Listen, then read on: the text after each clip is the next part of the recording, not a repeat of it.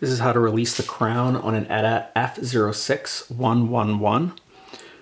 There's a small hole with an arrow right here. I'm using a very sharp tool. It may be difficult to see since it's all in shadow, but it must be in the first position. If I pull this out, the to release tab disappears.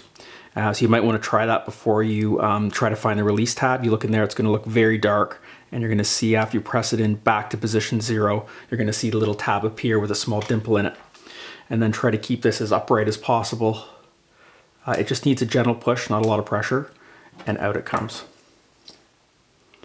And then to return on this, if I can get it back into the crown tube there, give it a quick little jiggle there and gently push in, and it will re-engage with the movement.